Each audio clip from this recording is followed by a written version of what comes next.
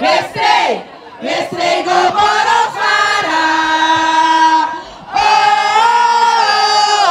gado dangawi.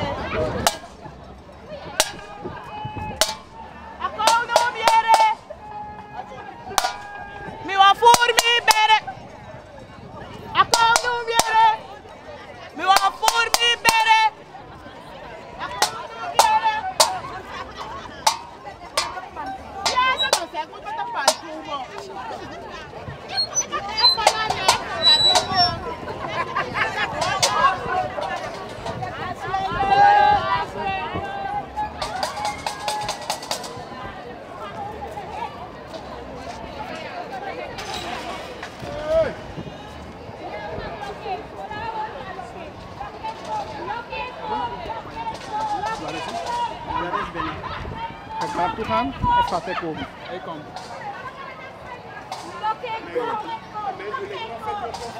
Mag ik dat?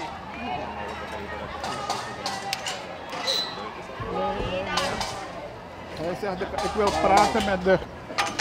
Wat zei hij? Met de commandant nog? Ja. Wat gebeurt er weer blakken? Nee, wat voel je samen daarbij?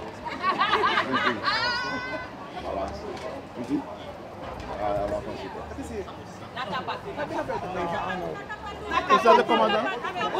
Una balesi moro na kapat.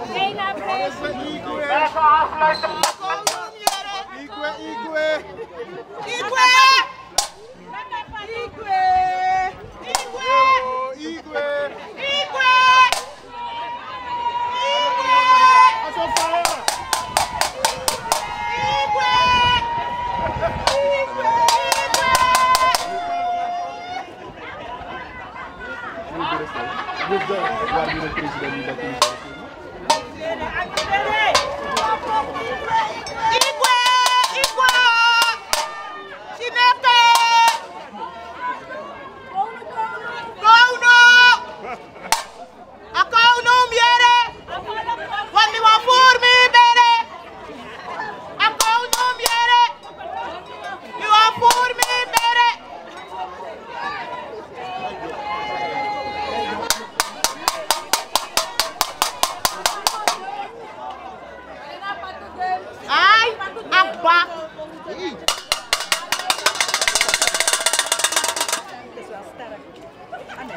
ja. Ano boss? Akan deuk. O sakapaya jembaka. Maar jullie kijken niet naar de... Kijken, waar is de koning? Nou, nog de koning, la functie, vice-president, president, alle functie, maar...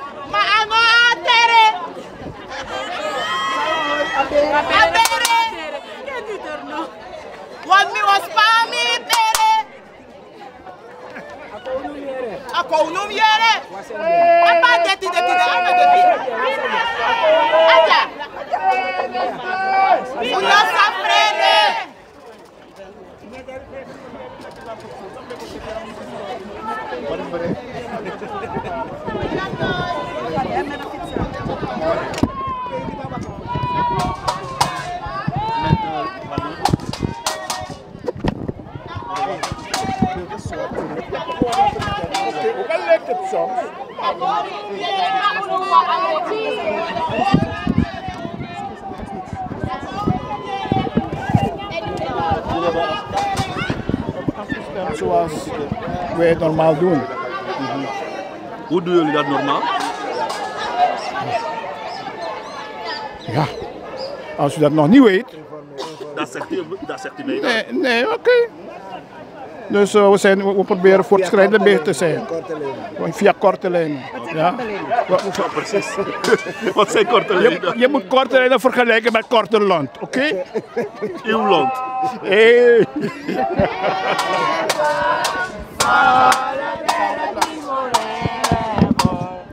Solidarity forever, and the union makes us strong.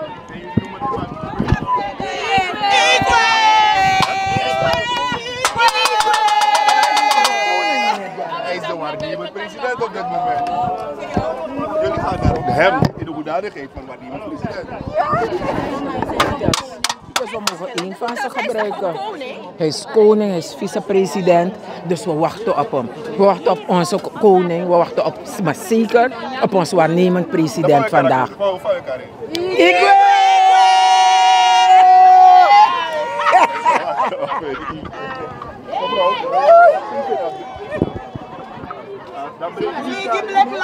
Ako numiere, seka son digera. Ako numiere ta. Ako numiere. Mi no wa de andere. Ako numiere. Mi wa voor mi bere. Ako numiere. Mi wa hora bere. Ma ano andere.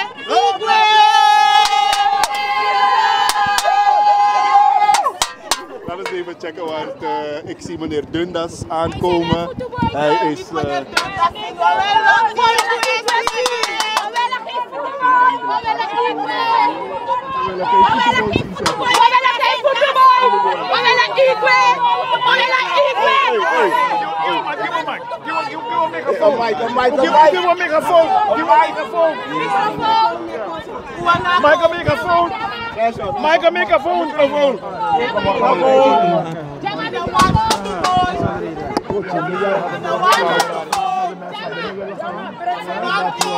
En dat we met u verder willen afstemmen. Hoe dat toe gaat. Oké, ik geef jullie zo meteen toestemming om naar binnen te komen. Okay. Ik haal de waarnemend president naar beneden. Ja. We stemmen dan verder af over wat er gaat gebeuren en dan zien we verder. Ja? Dus geef mij even 5 minuten en geef u toestemming om binnen te komen. Yes? Goed? Dank u. Hey, go. tevreden? Wacht. Mag ik de megafoon?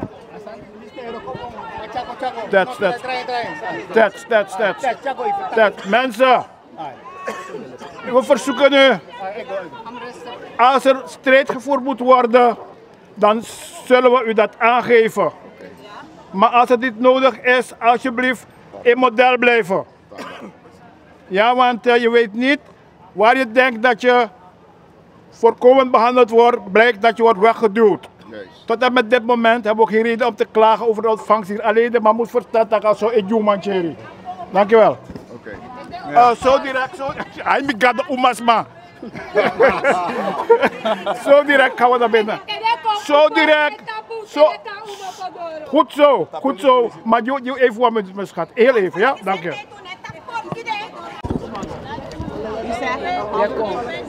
Meneer Blanker, wat gebeurt er eigenlijk? We zijn bezig te onderhandelen over de manier waarop de ontvangst zal plaatsvinden. Wat moet het worden?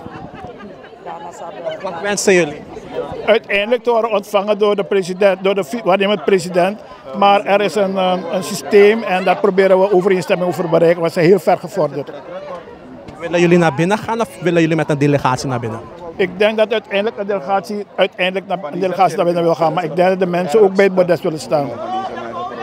Dat proberen we af te drukken. Hoe lang gaat dat duren? Nou, hij zei 5 minuten. En 3 minuten van die 5 minuten zijn daar overschreden.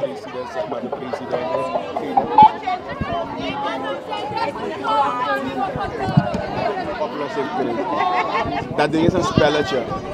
Je moet zien, we hebben nu een probleem, toch? We zijn naar daar gegaan. President ontvangt ons niet. Je kon ja knap bakapot. Dus als het ware, eigenlijk je begi de man. Maar zo is het systeem. Want jullie je begi de man, tra jullie de man je begi joh. Begrijpt u? Dus we zien wel wat het wordt. Zullen jullie verwijzen naar de president? Isabi ook dat hij moet afstemmen. Is dat van zie ik maar dat moet hij doen. Nou, als hij moet afstemmen, dan moet hij afstemmen. Kijk, zij moeten doen wat zij denken dat goed is. En wij stemmen af met de mensen. En we zien hoe verder. Ja. Maar kijk, er was stemmen maar voor één ding. En dat is, we willen meer geld in onze zak hebben om de verhogingen te kunnen compenseren om te overleven. Dat is alles. In welke woorden ze het ook willen, naar voren willen brengen. Maar, dus daar gaat het over. Dat de mensen eind van de maand niet uit kunnen komen. Begrijp je? En als je weer neemt, als je misschien 2 neemt. Gedurende de maand. Dus als je 2 neemt, dan moet je meer dan 2 geven. Ja. Dat is het. Er is een bericht vanuit de overheid, er is geen arbeidsconflict. En toch weer qua strategie. Hoe reageer je daarop? Luistert u. Een paar van de mensen daar en onelijk vakbond mensen, we zijn naar dezelfde scholen gegaan. Alleen, hoe kon Moro de man en hoe best Moro de man naar scoren. Dus wanneer zij komen met arbeidsconflict, willen ze het naar een bepaalde kant duwen om naar de rechter te gaan. Maar dat gaat niet werken, omdat we goed voorbereid zijn daarop. Omdat niemand ons kan dwingen om niet te vergaderen. Zelfs de rechter niet. Begrijpt u? Vandaag zijn we in vergadering bijeen. We zijn voor een moment naar hier uitgeweken. Begrijpt u? Ja. En zelfs de rechter, niemand kan ons verplichten. Jullie zijn niet in actie. Nee, we zijn niet in actie. We zijn in vergadering. We zijn naar hier gekomen. Maar als het zo is, dat ook in actie, dat fout is. Nou, if je accepteert, nu zijn we bij 2 uit een groep van 10. Maar kijk, nu is het maar qua strategie. Die mensen zijn spontaan gekomen. Duizenden acties hebben we gezien, toch? Binnen dit termijn. Kijk bijvoorbeeld die leerkrachten. Voor het eerst zijn ze zo massaal op straat. Ik zie de directeur weer komen. Ja. Voor het eerst zijn ze... Ik denk dat er waren niemand. Dan meneer Dundas. Nu komt. Pas op je ogen hoor.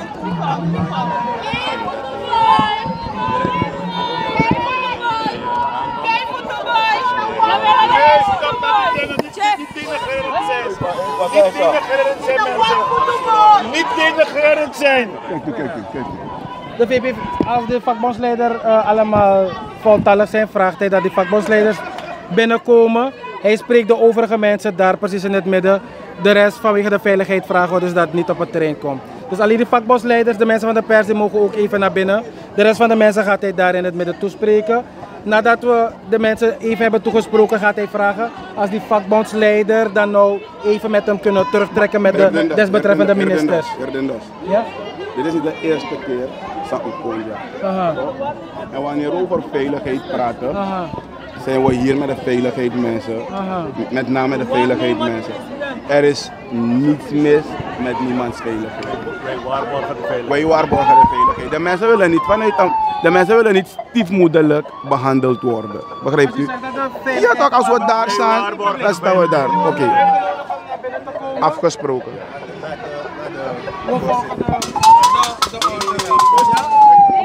Ik hoop wel dus dat de leiders de orde dan... Yes? Oké. Dat wordt gegarandeerd. Oké, ja meneer... Ja, dank u. Oké. Mensen!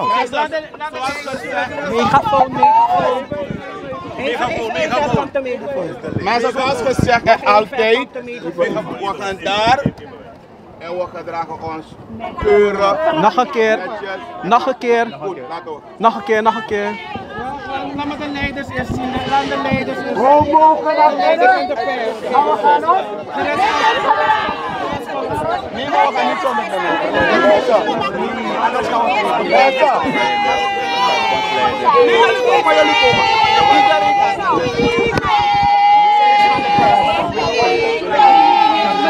Hey! Laat de pers en de leiders eerst komen. Doe dat, voetbal naar de samen. De voeding aan alle deuren. Maar zo oppassen daar. We gaan naar binnen.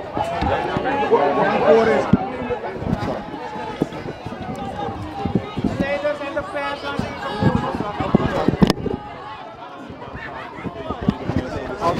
We zijn binnen.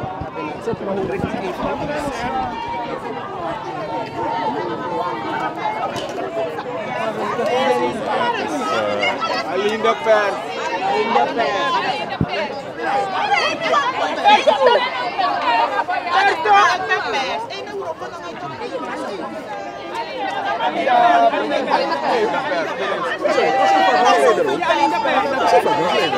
Zes van de leiders binnen.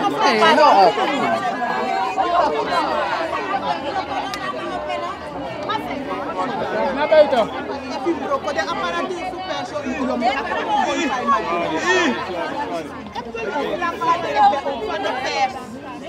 Ja, maar even zijn. Hoe met mij?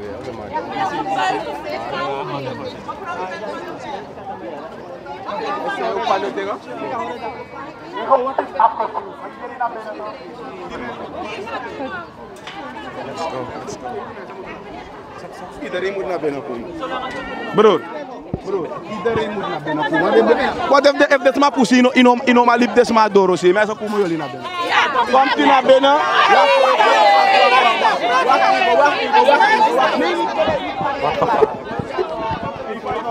Iets gaat gebeuren.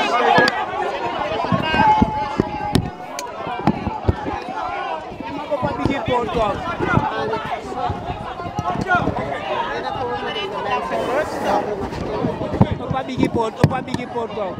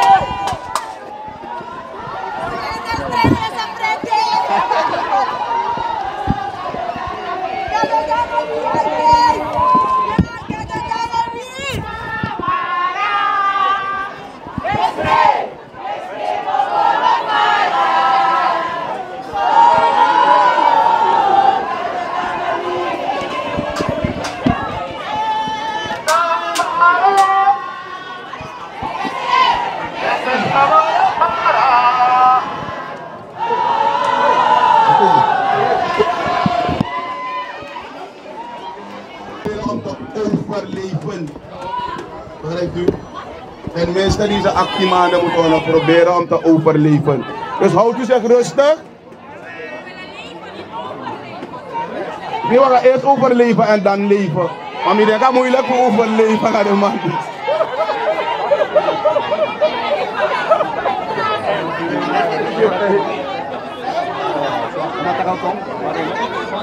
Komt hij naar buiten of gaat de delegatie naartoe?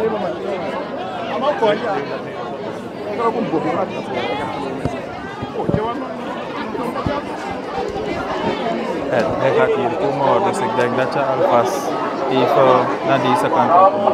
Of ga je daar blijven staan? Ja, maar hoor, aan de microfoon werken. Maar ik bedoel... Ik denk het niet. Ik denk dat de camera eraf wegwijst. Ja? Maar wat about die dingen? Die mensen die petitie gaan voorlezen? Ja. Door 3B. Oké.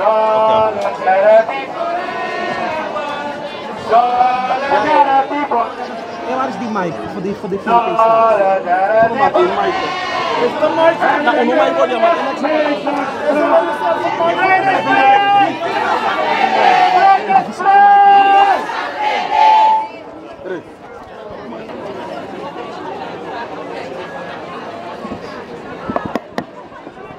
Zo, het wachten is op de VP. De mensen staan geduldig in de felle zon. Dat mag. En de president is in een airco-auto, airco-kamer.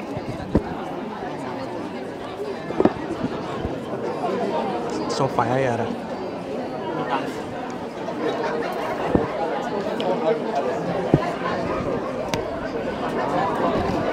Ja, het is wachten op de VP, maar hij is nog niet in zicht. De mensen zouden in eerste instantie niet binnen mogen. Alleen een delegatie van de vakbondsleiders. Ze zijn even wachten. Kijk even wat het wordt als de waarnemend president naar buiten komt of als hij een delegatie naar binnen roept. Wat het ook is, mensen. Wat het ook is. Even. Wat het ook is. Belangrijk is ons doen. Dat moeten we niet uit het oog verliezen. Niets dat wij doen, of althans in alles dat wij doen, moeten wij het doel voor ogen hebben. En als het doel is dat wij onze problemen moeten brengen bij de waarnemend president, hoe het dan ook gebeurt, belangrijk is ontdwingen. Ja, dus als hij naar buiten komt of niet, of als wij naar binnen moeten, een delegatie, dan wachten jullie even rustig. Dan we gaan gaan. Ons er moet accepteren dat ik kadoro, dan wil ik even zijn. Ja, maar we blijven ordentelijk. We doen zo goed doen. We hopen natuurlijk dat we elkaar door zijn. Ja. Hij moet naar buiten komen hoor, mensen. Op een moment, mensen, de afspraak. Als je even luistert, dan hoor je.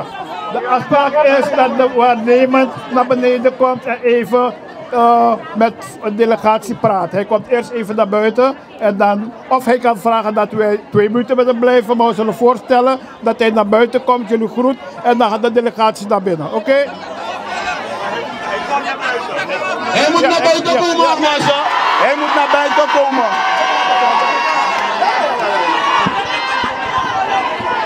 Hij moet naar buiten komen. Want de volkjes zijn ze allemaal buiten.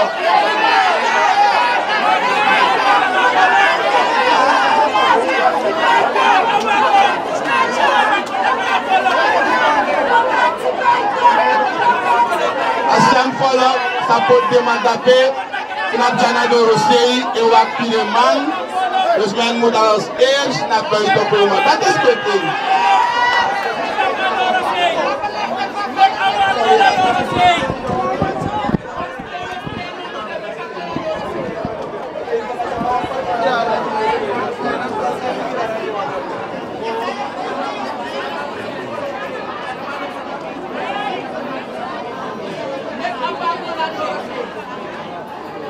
shit, hij kijkt niet boy.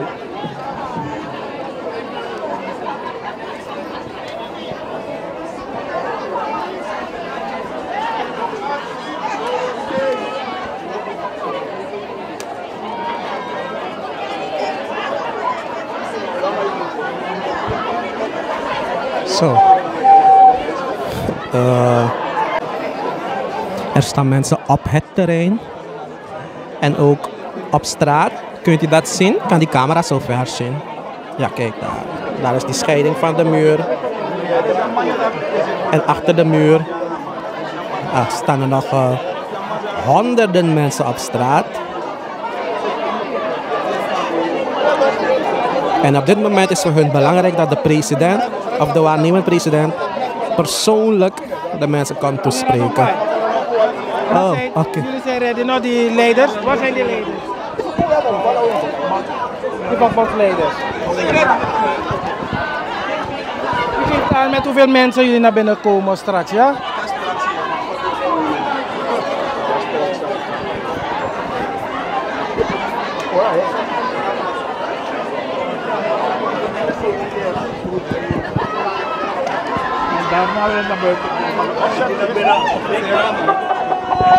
Adviseer hem dat hij even naar buiten komt om de mensen te groeten.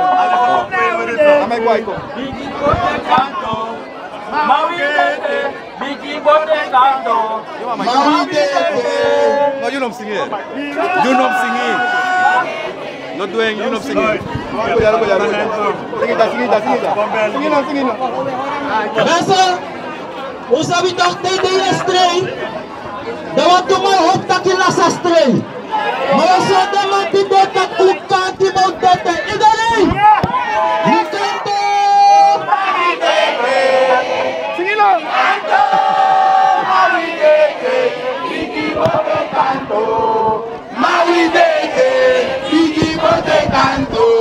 Mama mawideke, we canto, mawideke, we canto, mawideke, we canto,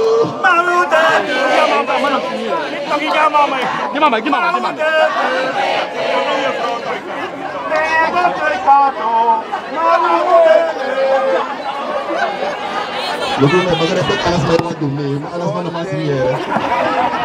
Kung sila mo sila mo magtum sa mga mga ano. Sonte.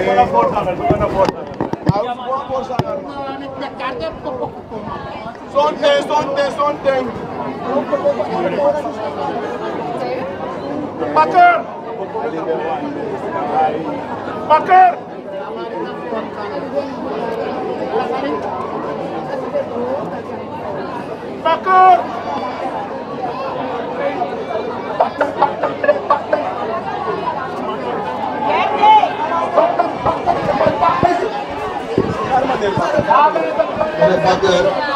Meneer Bakker, jullie zich even hier zo begeven. Meneer Panka. Zo, de president komt eraan.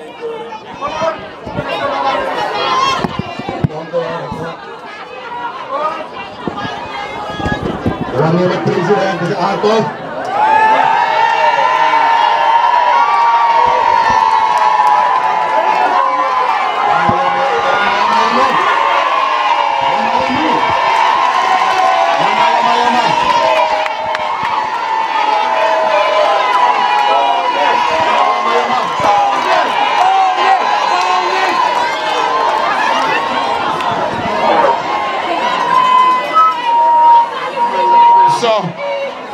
Me baras mama les peki odi na mate disi. Odi. Me baruwa odi. Maar even mensen, laat me u alvast bedanken voor uw vreedzaam protest. Dat u hoort alles aan u. U hoort alles aan u rustig tot en met nu toe. Maar mieleke waarnemend president no me begrijp uno en tide bi contact na uno dat jere alles wat we doen a volk e bepaal zijn na kondere ja toch en a volk e bepaal zijn na kondere vandaan dat met jere if we luku dat we stak in a jari jouw nation was zo dat er school toch. Oké, omdat uno na a volk en tot dat u wan kon na waarnemend president of vicepresident, dan zijn jullie vrij om te komen. Ja toch? Daarom ik kontak aan uno tot jere. Alles wat we doen, lek vicepresident, mi ab begrip juno. Ja, natuurlijk. If je ziet dat die alibi hebben jou day en dan inderdaad, het is een lezen aan BTW kwam tapu. Dat je begrijpt om Faraude. Ja toch? Maar mijn mensen, omstap ook toe dat die akondre atranga inderdaad. Maar hoe noemt dit toch? Hoe noemt dit? Vandaar dat hij het idee hoe dit ja zo. En mijn leven mee naar UNO. Mijn leven mee naar UNO. En ik kan zeggen dat idee. De leiders, de vakboeken dit ja zo. En minanga de gotaki. En vandaag moeten we een oplossing vinden. Het idee zelf vinden we een oplossing. Omdat het ontwerkt voor een samenleving aan de boom. Schoren nog daar, dit nog daar. Dan heb je voor een lijn eronder. Vandaar dat we het idee hoe een oplossing moest komen in het idee. Ja? En we beginnen, ik wou horen rustig mooi, misref breedte. Ja, bij dan ben we gaan nu hè? Ja, we gaan ook toe. Omdat het volk voedselen, het volk altijd met naar bakken. Ja, maar die hele van de leiders de ja zo.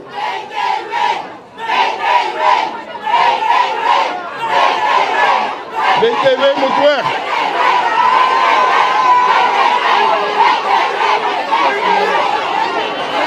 Ja. Dus, oké mensen, dat usabi, dat BTW, nou afding, heb je zijn strop nou nek, als nog kiruno. Ja toch? Adelek was strop nou neki, maar in ieder geval, alle problemen zijn gewoon, unalibisma. En samen we gaan los het probleem op. Ik kan zeggen, ik want je wansani. Ik want je wansani dat die BTW is een wet die gemaakt is in het parlement. Ja? En als BTW moest draaien terug, dan gaan we terug naar het parlement. Ja toch? Dat we gaan bakken naar het parlement.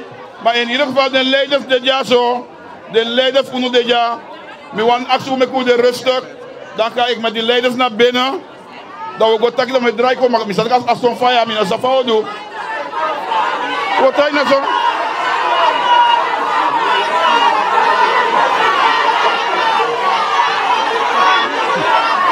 Ja, maar mijn actie nu, dat voeg je ook gelegenheid, dat de leiders van dit jaar zo, dat men gaat tak naar de IC voor vinden een oplossing. Ja?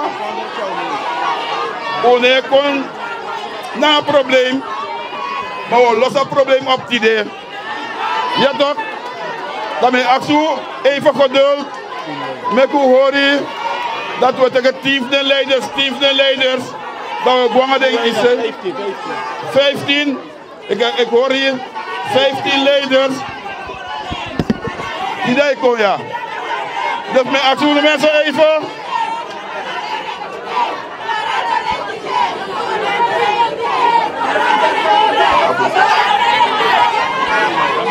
Even, mensen, even uw aandacht. Even uw aandacht. Precies de fout dat ik die doe naar oplossing. Ik wil het nu hebben ook. Ja toch? Vandaar dat we zeggen, 15 leiders gaan naar binnen en dan komen we terug bij u. Ja? Dank u voor uw begrip. Dank u wel.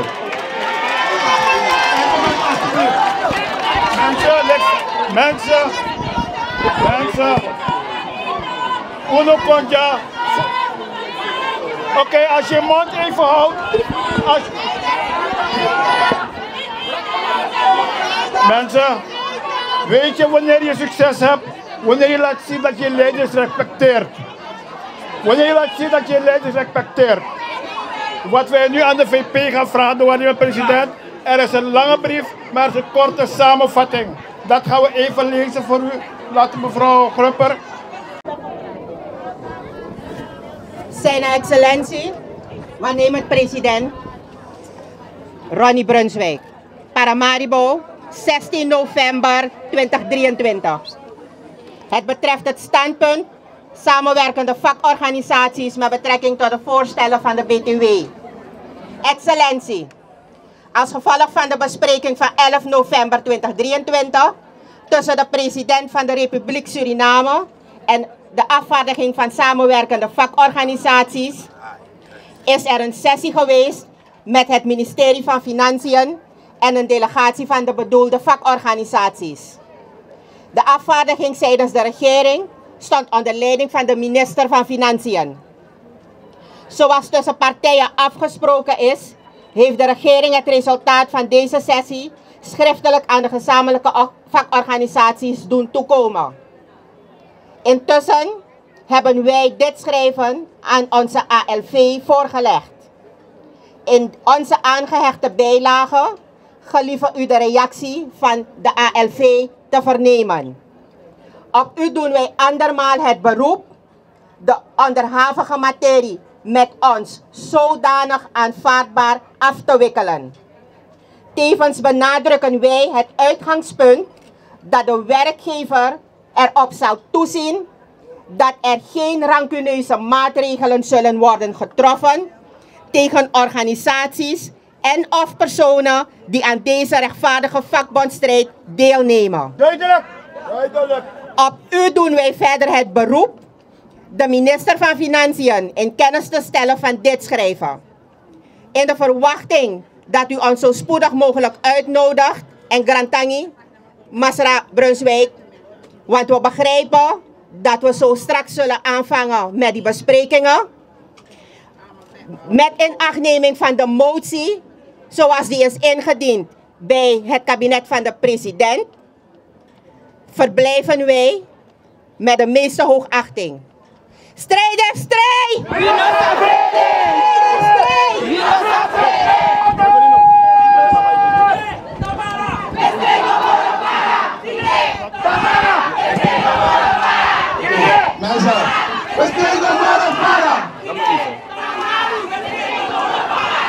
Oké, dank u wel. Artie mevrouw Klumpert-Sonnet. En natuurlijk, daarvoor we gaan zien naar 15 maart. En mijn hoop, maar mijn brief ook toe dat ik toe qua door Sebaka oplossing. Ja, dank u wel. Mensen, voordat we naar binnen gaan, hoe staat dat? Hoe je vertrouwen dat je in DC. Dus, wat we ook gaan afspreken, we willen het zwaar op wit. Hoe je contactje, dit. We willen het zwaar op wit. En wat u moet weten, we gaan binnen praten zonder Chowmin. We gaan zonder Chowmin binnen praten. En er is nog iets. Ik moet u nog een heel belangrijk ding meedelen, omdat we gesproken over rancune. Maar terwijl we hierover praten, heeft meneer Amoxie videobeelden laten opvragen om meneer Eijk buiten functie te stellen.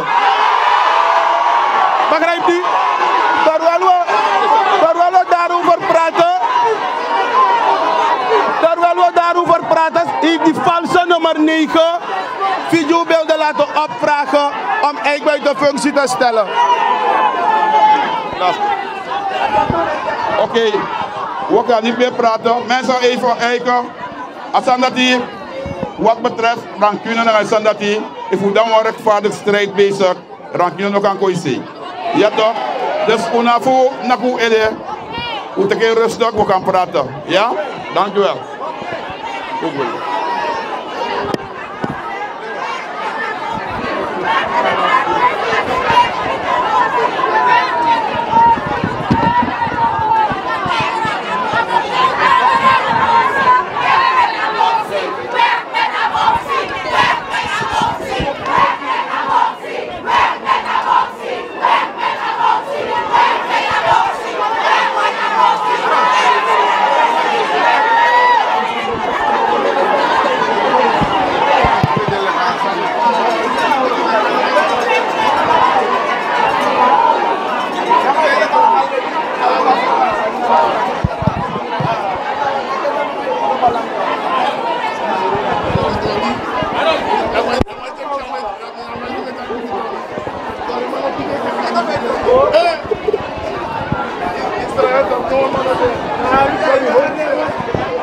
Zo, de leiders zijn naar binnen. Ik vraag me af wat er nu gaat gebeuren.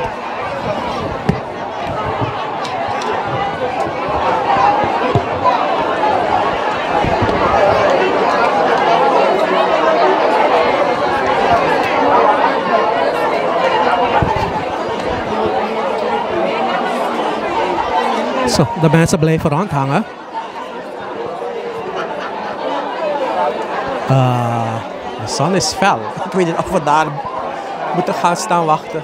Tussen de mensen in de felle zon. Of hier het resultaat moeten afwachten.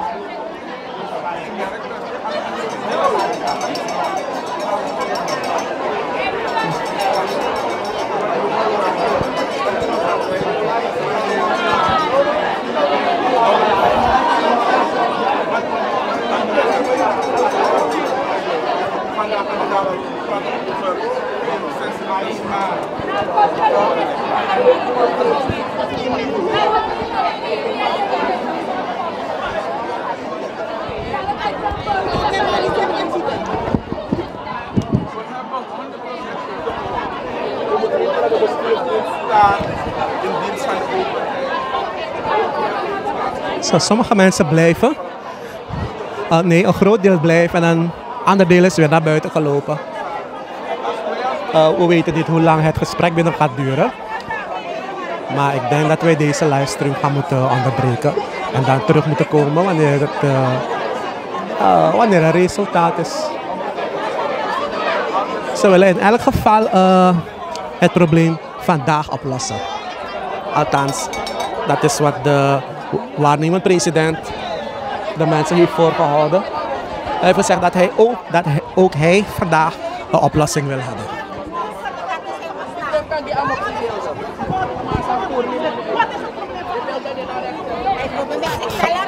Gaan jullie al die tijd hier blijven staan? Wat zegt u? Hier blijven? Ja, natuurlijk. Blijven, ja. Natuurlijk. Tot het bittere eind. Als die man met ja, absoluut. Maar één ding wil ik minister Amoxie verzoeken hoor. Laat u nu stoppen met waarmee hij bezig is. Eerst was het gentle en een hellings. En nu wordt het een meneer Eijk of een inspecteur Eijk. Het moet opgehouden worden, meneer Amoxie. Ik verzoek het u. Want u hebt kinderen, kandidaat Alassani. Maar zijn moeders hier zo. Die misschien niet weten hoe hun kinderen straks gaan eten. Die man gaat voor die man, kijk de strijd nu.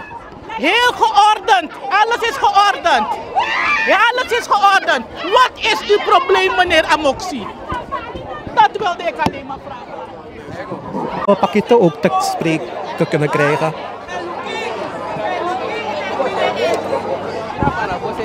Hij is nog even handen schudden. Pakito, je bent er weer bij. Altijd. Volksbelang daarmee, landsbelang daarmee. Ik ben erbij. Zij bij Barso net, ik ben Barito. Maar hype dem maar op toch, ze moeten verhoging krijgen. De BTW gaat niet teruggetrokken worden. En als het teruggetrokken gaat worden, gaan ze het weer invoeren. Gaan ze een tijdelijke loonsalaris verhogen voor deze ambtenaren.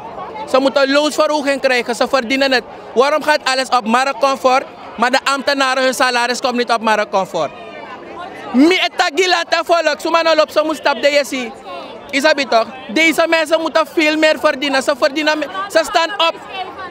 De moeders moeten dubbele banen nemen. De kinderen van hun thuis krijgen hier aandacht. Zoals ze 5 a day. En de politiek me voert dan naar land en volk me vejaso. En ze moestaki. En if de wanneer de maken test eik voor poer eik, dan wordt het een landsprotest alleen om eik. Maar de man poer en hellingsba aan gentle top. Dem durven weer eik in dat de moet verstaan. Waarnemend prestak awana oplossing tide. Vijf in dat. VP praat veel. Zwart op met uwanshitak de mij kiesloonsverhoging. Amagwen taki. Mofo taki na wini. Zwart op met willen we zien. Op dit moment willen deze mensen loonsverhoging. Daarom zijn ze hier. Ze horen niet hier te zijn, ze moeten op het werk zijn. Maar ze moeten veel meer verdienen. De gemiddelde Surinamer verdient tussen de 7.000 en 11.000 SRD. Bepaalde 6.000 SRD. Alleen om naar het werk te gaan kost je al je salaris. Hoe verder? Deze mensen, ze verdienen meer, ze moeten meer verdienen. Omdat ze hun werk doen voor Suriname. Ja, man. Zo, dat was Paquito. Iedereen schijnt verhit te zijn.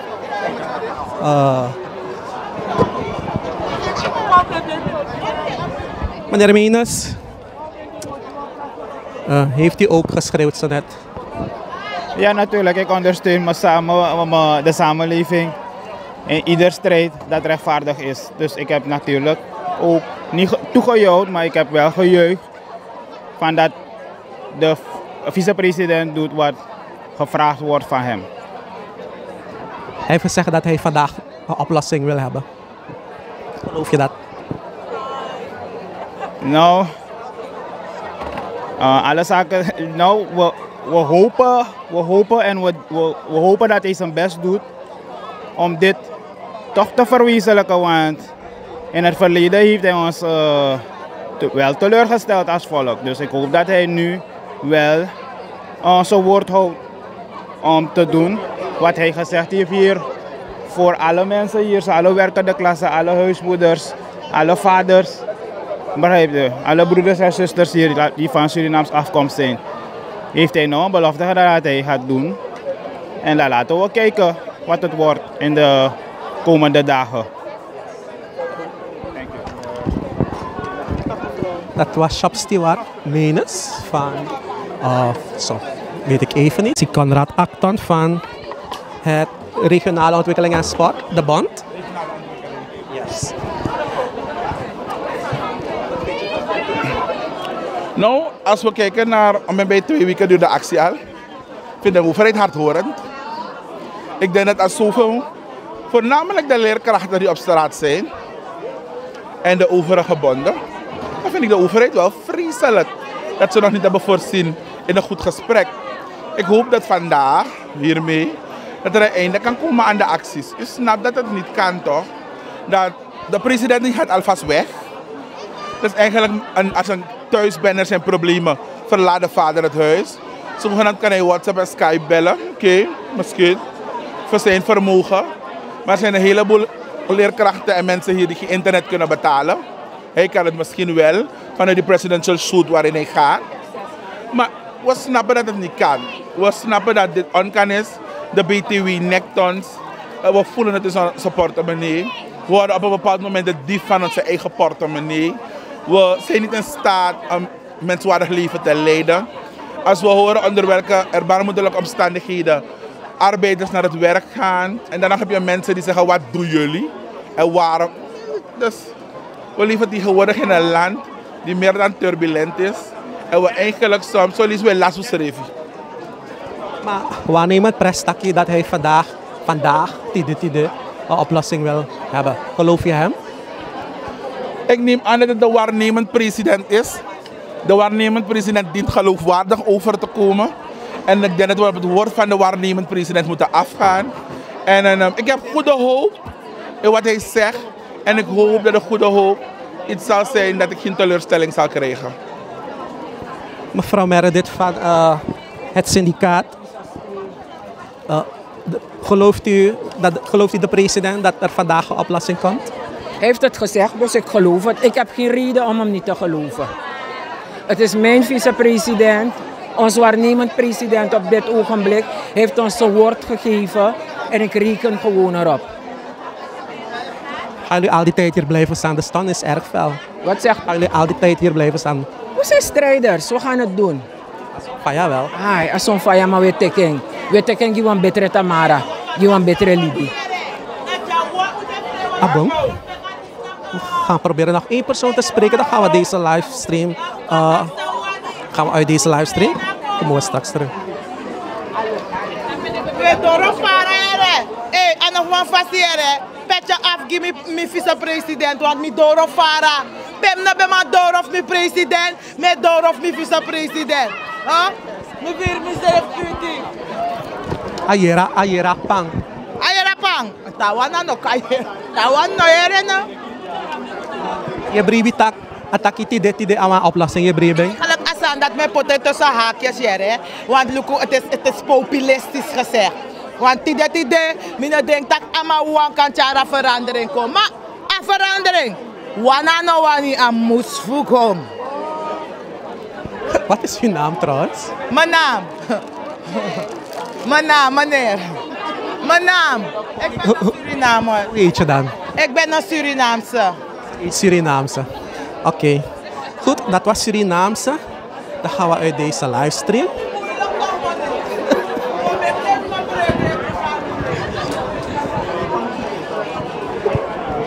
Zo, er zijn nog heel veel mensen aanwezig. De groep gaat weg, maar de protestgroep wordt niet echt kleiner hoor. Laten we even kijken. Zo op straat.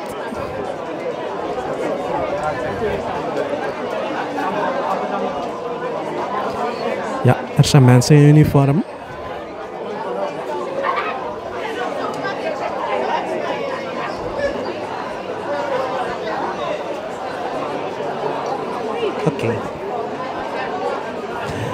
Oké mensen, we gaan deze livestream afsluiten. En zijn dan straks terug wanneer er resultaat is bereikt. We weten niet hoe lang dat gaat duren. Nou ja, we zullen er in elk geval weer bij zijn. Tot straks.